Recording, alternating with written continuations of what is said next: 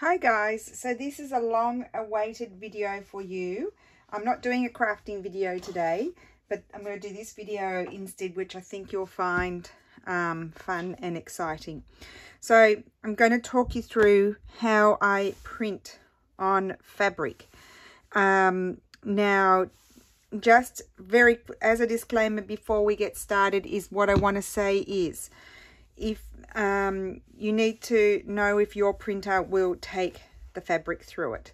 For example, some Epson EcoTank printers don't.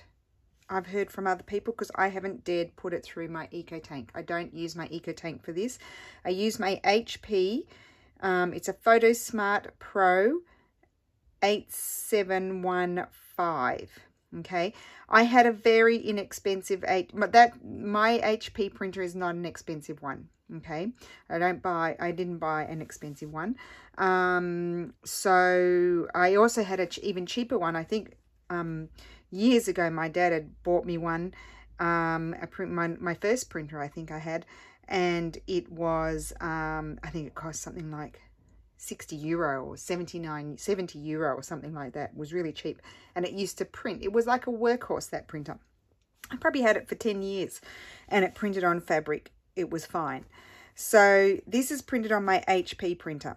So that's the first thing to take note of. Okay, if you have one of, I have the second bottom model of the EcoTank printer, and I don't think it would take the fabric. I haven't dared try. So although I did have one comment from one lady, and her EcoTank did print on fabric, but it might have been one of the more expensive ones. I don't know, but I just don't want you to go and break your printer trying to print on fabric. Okay, so this is for the people who have a printer that if you've got an HP, even though, you know, maybe some models don't take it. I don't know. I don't want to be responsible for people breaking their printer. That's the first most important thing to say. That's your decision to make. I'm just going to tell you how I do it. Okay, so first of all, we need to talk about fabrics. Okay, because fabrics are the key. So let's talk about what I wouldn't use. Okay, these are antique hemps, and they're natural colors. And these I would not use, although these as a texture could probably go through it. I mean, like, you could probably print on them, but the color of the fabric is going to alter the color of your file. So depending on your file, like this is going to become very dark, print out very dark on these, because there's already, you know, the beigey colors in there as well. So it's going to change the color of your printout. So I wouldn't. This one might be a little bit too textural. This one, I reckon I could print on that one. Here you go, there's the Aussie in me, I reckon. But this one, I feel like it might be a little bit too slubby and coarse, so I wouldn't print on that. Okay, number one. Then I have this one. That probably would print, but it's a little bit, you can see it's a little bit coarse, a little bit textural, so I don't think I would print on that one. I wouldn't bother. Besides the fact that it's a lovely fabric too, so a lovely, I think this one's more of a linen. But it's got, you know, some woven work in there, and I just probably wouldn't bother with that one. This is a beautiful piece of, I think it's hemp. I usually buy hemp. It's very worn, it's thin, thinnish, and this would be lovely to print on. This is a linen here, this one. This is slightly coarser than this one, but it would print out just fine. Just fine. So you need to use your instinct on this. This is a coarser hemp. It's got lovely feel to it. It's quite thick, but it's not overly thick. And this, I feel like, would print fine. I have printed on this before, actually. I probably got some bits float. Oh no, I've taken them in the other room. I have printed on this sort of thing before, and it's perfectly fine as well, this type of thing. So I just brought those in to show you the examples. And also cotton. You can print on cotton as well, and linens, as long as they're not too textural and not too thick. This is like a medium thickness, not overly thick. And then, of course, did I show you this one? This is a fine linen. It's very old. Oh, look at those lovely buttons. I'll have to recuperate those. It's very old, and this would be perfect to print on. So I thought what I'll do is I'll show you how I attach it to how I print. So I've got this piece of cardstock here. You can see it's been through my, it's quite grungy. It's been through my printer a few times. It's got fluffs on it and dust and things because I've used it a few times. So it's just a piece of 160 GSM cardstock. So if you're in America and you have your pounds of cardstock, you need to Google 160 GSM to pounds in paper. Okay, so I use just this is our A4 international paper size. And what I do is I spray it. I spray it with a adhesive spray, removable. It has to be removable, not permanent. Okay, the brand is Icona, but just look up removable adhesive spray. Okay, glue spray or whatever. I bought it on Amazon. Okay, I spray on here so you can see it's tacky. It's just tacky. And then what I do is I actually just put it on top of my, this is beautiful actually, I can't wait to stitch this one. I just put it on top. Oh, here's another piece, just a minute, I'll just show you this piece too. This is a hand towel, this is a hemp hand towel. This would be lovely to print on as well. It's a little bit slubby, but this would be good. Actually, maybe I'll cut this one just to show you how I stick it on, because it's just easier to cut, that's all. And I might choose the bit even where there's a bit of rust or here in the center. So all I do is put my piece of paper on there. I don't push it down yet. I want to cut it down. Now, there are people, another way you can do it is with freezer paper. You can iron the freezer paper onto the back of your fabric, and then you can put that through your printer. I don't do that because I don't want to have to keep buying freezer paper. It's just as easy for me to do it with cardstock. And it's only a light cardstock. So once I've done that, I sort of iron it all out.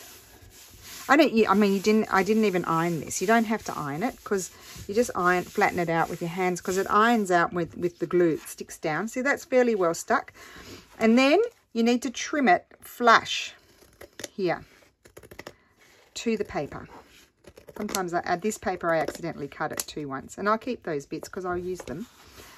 Okay, and then so you cut it all flush. It's a very quick video.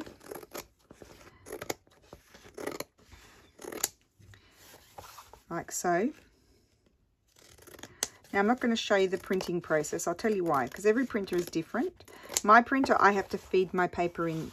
I put it in the tray upside down, and then it feeds it through that way and prints on that side. Other printers you put face up, like my Epson, I put it in the top loading tray and its face, it prints on the face, the side that's facing me, sort of thing. So I've trimmed it flush. You want to make sure there's no, I'll show you on this one, you want to make sure, what I do, I make sure there's no stringy bits. That's happened because I've had this printed for a bit. Those all need to be trimmed off around here. You don't want anything that's going to catch in the printer. And then I take it to my printer and I put it in the tray. But before I put in the tray, I run my hands over it again just to make sure it's all flat. Maybe I will go and print something and then I'll come back and show you. So I run my hands over it and make sure it's all flat. Now that I've stuck it down here, I'm thinking I'll go and print something on it so that way I can show you how it turned out on this slightly more textural. This is smooth and this is textural. So I'll go and do that and then I'll come back. I'm just trying to think, was there something else I wanted to tell you? Anyway, I'll go and print on it. And as I said, I won't show you that because that's just silly. Just watch me put it in the tray upside down and hit print. The one thing I will say is I put it on for my HP printer because that's where I'm printing it. I put it on thick paper. I have the choice of choosing like the thickness, like whether it's a light thin paper or regular paper or thick. I put it on thick paper because it's going through and it's thick. Okay, so I'll go and print on it and then I'll come back. So I'm back. It printed. I'm doing video, Lou. It printed beautifully on the hemp. The colour came out slightly different. I thought I'd print out the same one. So I'm not quite sure why here it printed, because this is exactly how this one came out. I'm seeing like the color of the fabric is fairly similar, but this might be slightly more oatmeal-y sort of color. I don't know. It was the linen. This is hemp and that one's linen, so I'm not sure why the color came out in a different way. This is more true to the colors. So it's still on the paper. I just peel it off. Look at that. And this is still very tacky. So I can stick another piece on there. And I'll probably do 3 pieces on the same piece before I go and spray it again. See how it's still sticky? And I usually have 2 pieces on the go. This one's not quite as sticky as the other one. And I store them. I just put them together like that and then just put them away near my printer. So I've got them there ready. And I'll reuse them until they become really gross. And this is not sticky at all on the back. I'll let that dry. Now, we do need to talk about how permanent is it. Well, I'm not quite sure. As I've mentioned before, I had some ephemera bits like this printed out on fabric that I was using, and I had, just out of curiosity, taken a little piece and ran it under the water, like gave it a rinse for a bit, not in the washing machine, and I then put it in the dryer, and it didn't even fade. However, it could fade over time. You can, someone's mentioned you could iron it, like put something over it and then iron it, and that might heat set it. And then Patricia also once has mentioned that you could spray your fabric with hairspray, leave it 24 hours, print on it, and then spray it again with hairspray. I just generally just use my spray fixative. I'll just grab it. It's this one that I like. No, is that it? That's not the one I like. This is the one I like. No, this one. Just a spray, final varnish is what you use. Just a spray fixative. This is by Ferrario. I don't know where they're made. Ferrario. Oh, Bologna. Yeah. So I just use that, and you can just give it a little spray when you're done with it, and it should keep it. There's a lady in the UK. I can't remember her name. She does a lot of stitching with printed fabric that she's printed, like text and stuff, and she said it might fade over time. It's obviously you wouldn't use it in a quilt that you're going to wash fairly often. This is great for slow stitching that's going to be framed, or what did I want to say, journal covers and that sort of thing. So yeah, so that's how I print on the fabrics. Very easy, as long as you've got a printer that will take it. I really like, I like both of them. This one's vibrant on this fabric, and it's more textural. I don't know if you can see the difference. And then this one is more faded, and it's just a beautiful linen. You can certainly print on cotton. You don't have to have antique stuff. You can have a nice piece of linen and print on that. You can have a nice piece of cotton and print on that. The other thing I wanted to talk about quickly before I go is that you can also, on Amazon, you can buy, I can't remember what the brand is, you can buy fabric for inkjet printers, and it's backed on a freezer-like type paper, and it comes in sheets. The one that I found, there was a roll that I found. It was a poplin cotton, so it's just a regular sort of thinnish sort of cotton. I didn't like the texture of that as much as I like this. However, it might be more friendly to your printers, and something like this would print out lovely. it would print out just like that, probably, as it would on paper. And that one came on a roll. You just look up fabric for inkjet printers is what I would look up. There's also, I also got a twill, and that came in sheets. So that was a bit more expensive, but I just bought it to just give it a go and see how it was. That came in sheets for US printers, and I had to trim a little bit off, and my files just fit on it because I didn't do adapt to page size. And they're also another option. Otherwise, cotton is fine. Of course, antique fabrics, but just make sure they're not overly coarse. They can be a little bit coarse, like this one with a little bit of texture, but not overly. You have to use your what's it called? Your intuition for that. Yeah. So I think I've covered everything. Yeah, I think I have. So you can use freezer paper, cardstock, and use the adhesive spray. in my opinion, this is probably the more economical way to go.